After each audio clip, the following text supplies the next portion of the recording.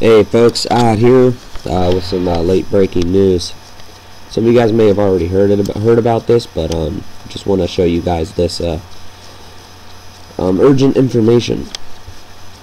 Just in case, I need to get this info out so you guys can be safe. Navy SEAL admits nukes to be detonated nationwide for martial law agenda.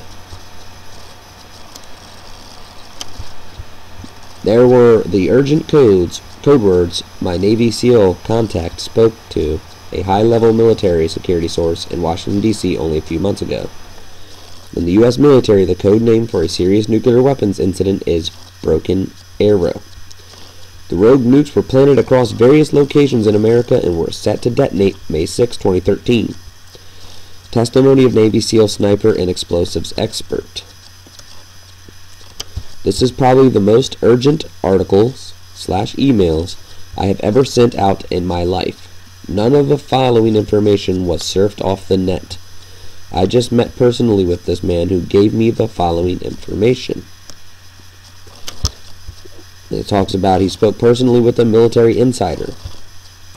This is the fulfillment of my article written years ago about Operation Ring of Fire, in which an insider admitted that one of the final tactics which the New World Order forces will use to irrevocably trigger martial law in America. A series of massive explosions across the nation, forming as it were a ring of fire. Sorry if I'm reading slow, folks, just kind of tired. Alright, so here we go. More on it. The nukes, which the recent military contact helped to defuse, were obviously a perfect fulfillment of the warning that came from a potential friend and source many years ago, who was later murdered by the government. Ed Pack. See following articles about Operation Ring of Fire below. I went ahead and I clicked on those articles. This was it says open your eyes, Operation Ring of Fire, warning from the grave. Thursday, November 20th, 2008. Feds murder U.S. Patriot Ed Pack for filming Waco and more. Let me introduce you to Ed Pack, a true American patriot and hero. Ed and his wife Carol live in Sharpsburg, South Carolina with their children and grandchildren. Blah, blah, blah, blah, blah. It says, but underneath, Ed was a red-blooded American patriot who believed in the Constitution and American sovereignty. Ed felt compelled to research the coming martial law scenario in which America will be stripped of all of its freedoms and forced to come under the United Nations in military dictatorship instead. Ed was a brilliant researcher, a professional computer hacker, able to penetrate into deeply covert government websites to obtain classified information. He also had contact with deep internal moles within the government, military, and in fact within the White House itself. Such access to sensitive information and its sources enabled Ed to uncover much of the future agenda of the New World Order for America.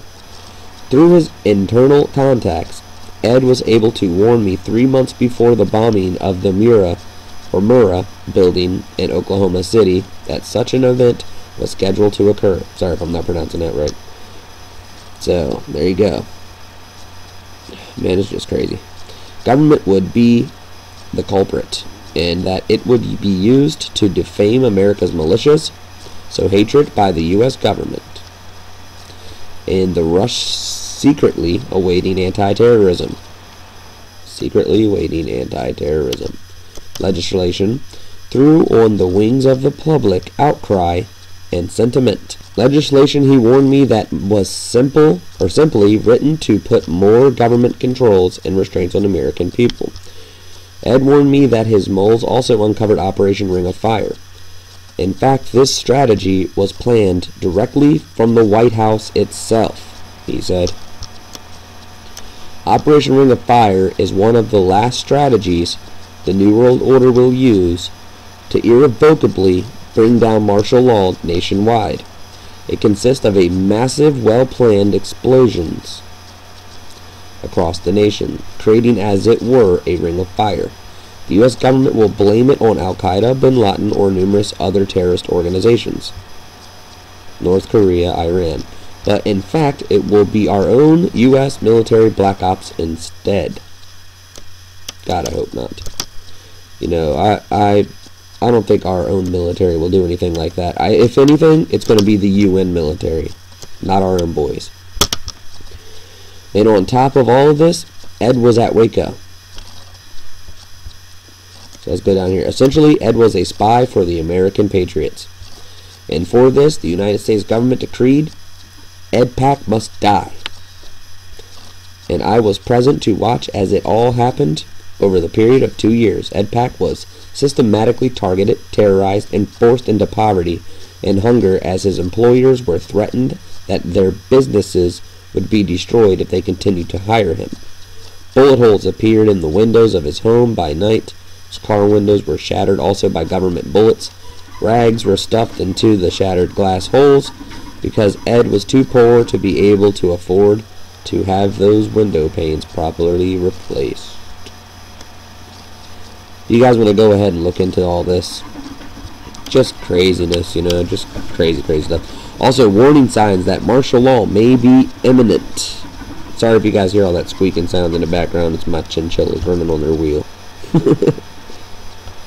Alright, so there you go, folks. If you guys want to look into this, this was also just put up. It says, warning signs that martial law may be imminent. This was released August 27th, 2009 from American Holocaust and the Coming New World Order.